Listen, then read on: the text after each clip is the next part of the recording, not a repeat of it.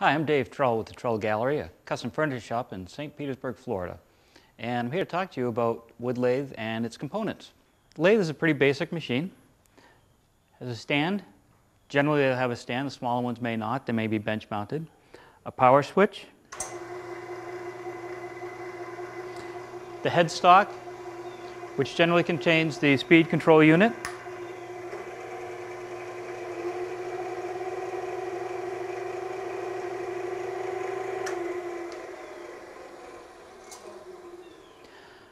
The tool rest to support your tools while you're turning. The tailstock for when you're turning between centers. And all these items are mounted directly to the bed of the lathe. Along with the speed control on the headstock, you'll also find the motor tucked in the back generally. They can range anywhere from 1/3 of a horse to 2 horse on the larger machines. A lathe of this size probably has a 3/4 horse motor.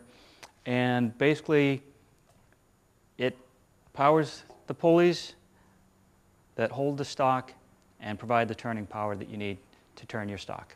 It couldn't be a simpler machine. The motor turns a pulley, which spin your drive mechanism. I'm Dave Trull with the Trull Gallery, the fine art of furniture making.